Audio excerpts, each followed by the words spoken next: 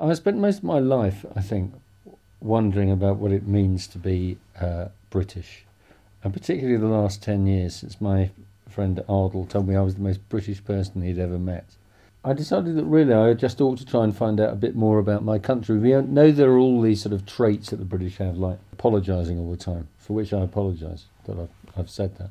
That we're fascinated by the weather, that we're fascinated by etiquette, that we're the mother of democracies. But I don't know where any of that comes from. So essentially, my inspiration was just to try and fit some facts around these characteristics.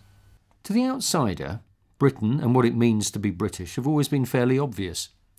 Britain was a place of pomp, circumstance, democracy, a rather woolly established church and overpaid footballers. A nation that loved petty rules and regulations, that exercised a pointless and incomprehensible system of etiquette, and seemingly preferred to stand on the second step of the podium to winning and getting covered in all that champagne. My favourite fact in the book is how many islands there are in Great Britain. Now, I've tried asking lots of my mates, how many islands do you think there are in Great Britain? Some of them have said 4, maybe 6, 8. Some people have gone as high as 100, but it isn't. It's 6,289 islands. I'm not quite sure whether they are all fully fledged islands or whether some of them disappear at high tide. But it's far more than you'd expect. And hopefully there's a lot more in the book that you wouldn't expect either. A single month of Olympic and Paralympic Games seems to change everything, to challenge every long-held belief about the British character, not least that the Australians are better than us at sport. For years we'd been laughed at by them for only winning the so-called sitting-down sports like rowing, cycling and sailing.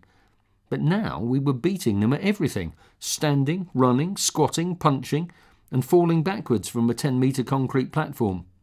I've got lots of favourite bits of Britain because I didn't actually go on holiday anywhere else until I was about 16, I suppose. So my parents used to take us round the national parks and cathedrals of Britain every summer. I actually know Britain really well, which I'm very, very pleased about. And I love the Dales and I love the Peak District. But the bit I love most now is the bit I live in, strangely, which is the South Downs National Park. And my very favourite part of that is a hill near where I live, where, truth be told, I would be at my happiest if I'd run to the top of it. I was covered in mud. It was raining. I had no shirt on. And I was going, "Oh!" Should we now be proud of everything? Is there more to be proud of? What are our great traditions? Are we really good at inventing stuff? Are we obsessed by the weather? Did we invent democracy? Are we obsessed with gardens? And who was Kenneth Branagh meant to be in that opening ceremony?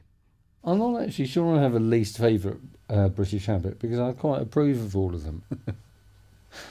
But no, there are lots of fantastic British traits, of which politeness is one. Love of gardening. Slightly, I'm rambling now. I'm making no sense. You have to read the book. Bye.